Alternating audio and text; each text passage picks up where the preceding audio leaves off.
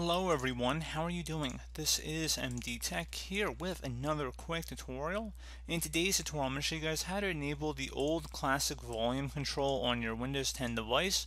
So this should be a pretty straightforward tutorial, guys, and without further ado, let's go ahead and jump right into it.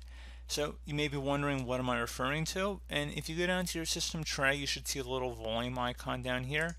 And if you click on that, you see this is our volume control. And if you want to restore the classic one that could be seen in older iterations of Windows, particularly Windows 7, in today's tutorial I'm going to show you guys how to do that. So pretty straightforward process, and we're going to go jump right into it. And we're going to start by opening up the start menu. Just left click on the start button one time. Type in regedit, so regedit. That's match on the back of registry editor. You want to go ahead and right click on that and then select Run as Administrator. If you receive a user account control prompt, go ahead and select Yes. Now, before you proceed in the registry, I would suggest you create a backup of it, so if anything went wrong, you could easily restore it back. And in order to create the backup, it's very simple. Just go ahead and select the File tab, and then Export. File name, I normally recommend the date that you're making the backup for the file name here. Export range, keep that at all, and then save it to an easily accessible location on your computer in the event that you need to retrieve that said backup. And you might be wondering, how do you restore it back? And pretty simple. You would just select File and then Import, and then navigate to that saved file. So pretty straightforward. And now we're ready to jump into it, and we're going to start by expanding the HKey local machine folder. Double click on it. Do the same thing for the software folder underneath. Same thing for Microsoft. And locate Windows NT. Right here. Go ahead and double click on that. Same thing for current version. And finally, there should be something that says MTCUVC.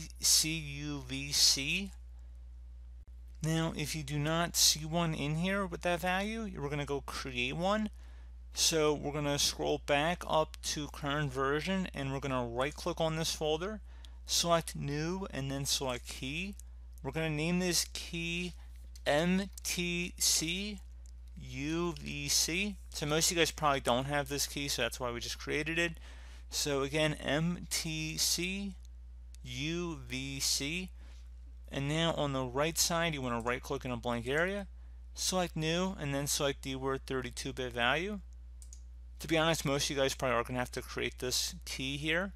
And also, I think it's a good time to note, if you need to pause the video, you can see our file path up at the top of the registry editor here. Each backslash is a different subfolder we've gone under to get to this point. So anyway, back to where we are. We just created a new dword value here, and we're going to name this value enable MTCUVC. So the E in enable, the M in MTC, and the U in UVC are all capitalized. Everything else is lowercase. No spaces in between any of these words here. Hit enter on your keyboard. Keep it at a 0 value. Don't change it here. And if for some reason there was a value here, we're going to go double click on it. Again, make sure it's set to 0. And once that is done, you're going to go select OK. You will need to close out of here and restart our computer, so save and close out of any open programs and applications you may have open. And we're going to go ahead and restart our computer.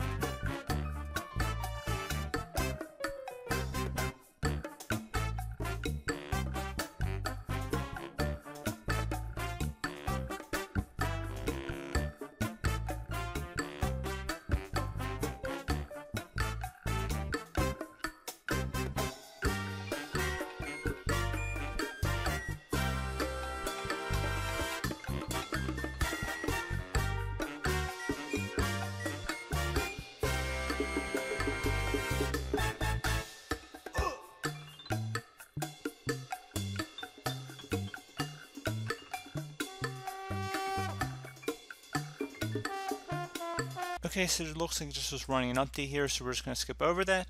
But other than that, you guys should be good to go at this point. And if we click the volume speaker icon, you see we got the classic Windows 7 one here. So pretty straightforward process, guys. I do hope I was able to help you out, and I do look forward to catching you all in the next tutorial. Goodbye.